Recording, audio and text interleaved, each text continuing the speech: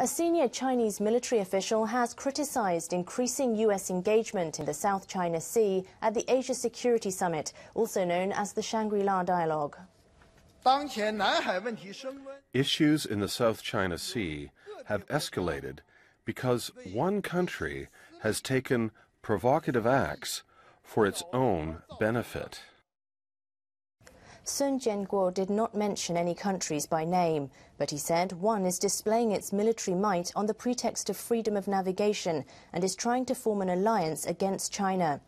He said China strongly opposes the move. Sun's comments came after the U.S. defense chief said Beijing's increasing maritime activities could lead to a Great Wall of self-isolation on Saturday.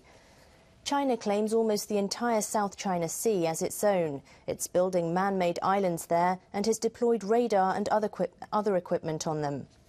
Vietnam, the Philippines and other Southeast Asian countries claim parts of the sea.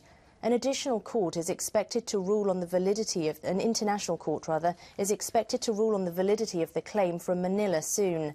Sun said China does not accept or participate in the judicial proceedings.